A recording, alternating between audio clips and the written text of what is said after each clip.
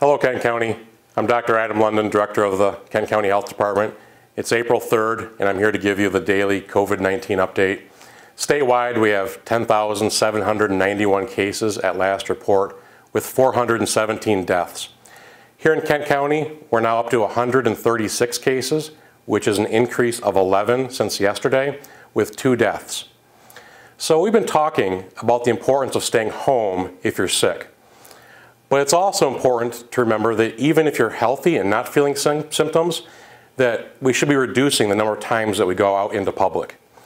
This is because we need to assume that there are many people who are infected amongst us, even people who aren't showing symptoms yet, who can transmit the virus through their breath and through their touch.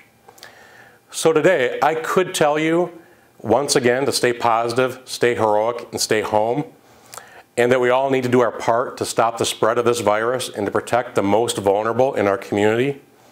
But today, I have a very special helper. Her name is Mabel Starr. Mabel is 93 years old.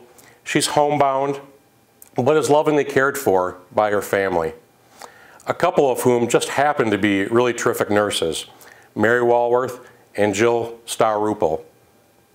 I recently learned that Mabel has been watching these videos at home. She has even taken up my challenge to learn a new skill. You see, Mabel has been fascinated by Erica and American Sign Language.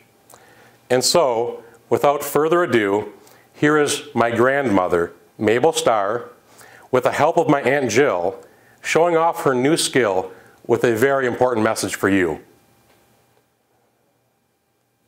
Hello, everybody.